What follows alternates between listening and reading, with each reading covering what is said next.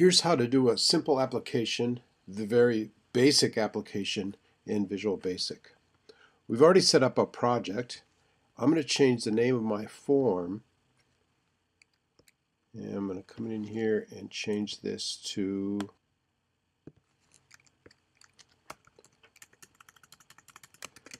Super Calculator. All right. And I want to do a calculator that's width. It'll get width and length from the user, and then it'll calculate volume. So let's bring out some labels here. I have the label. I'll bring out some labels. That'll be my length, my width, and here's my total. I'm also going to show the title as a label so people don't think that they can input the area, the finished area in there. So I'm going to just go in and change this to width. Now notice a nice trick here is if I'm on text, this property, when I go to label 2, I can just start typing. And it stays in that property. And this will be area.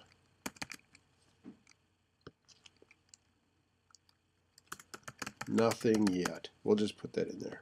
Okay. So now let's go get some text boxes. Let's scroll down here to text box. And I'll add a text box here. And another one here. And now I can start rearranging things.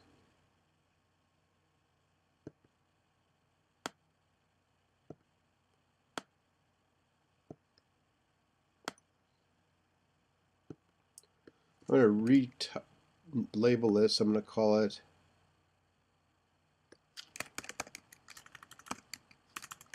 total area. And then here's my results. Oh, I have to name these. So I'm going to name this. Go to my name. And I'm going to call this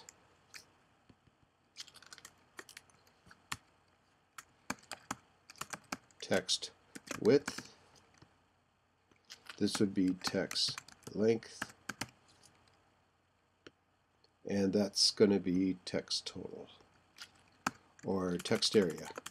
Sorry, text area. So those are my 3 pieces of data. And we'll bring in a button.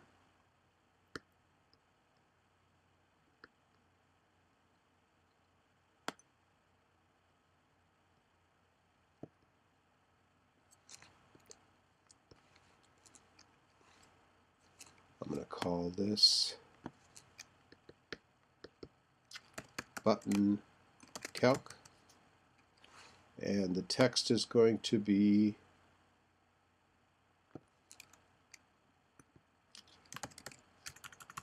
if you put an ampersand,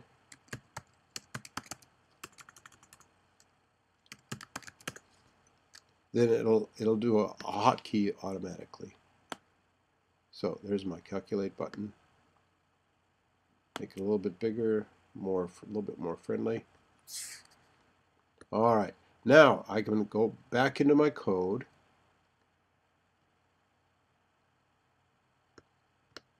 Right mouse click, view code. Here I'm in my code, and I can do this drop down, and I can say when the person clicks on this button. So there's my button, and here's my event. So I want the click event. And you can see it that Visual Studio automatically made a subroutine. So now all I have to say is text area and assign it to the value of text length. And you can see Visual Studio already knows what we have here. Times text width. So inside of my subroutine, I'm going to take the text length times the text width, and then I'm going to store the results into text area. Now I have a blue line here, I have an error line that says it's not defined. Well, this is just the object, so I have to tell Visual Basic what part of the object I want. So I want the text that's inside that text box. And you can see we have lots of different options here. Same thing with the text width. I want the text inside of that, and I'm going to multiply those two, and then I'll store those inside the text area of the area where the results are. So I'll save my form. I'll go up here to the debug arrow and I'll run it, the green debug arrow. And I'll put in my width, my length, and click the calculate button, and that puts my answer in there. So we ran this little piece of code. So I'm going to do just a little bit of cleanup. I'm going to go back to my form. I'm going to change this nothing yet, and I'm just going to make it empty. And you know that is a label, so we should call it a label.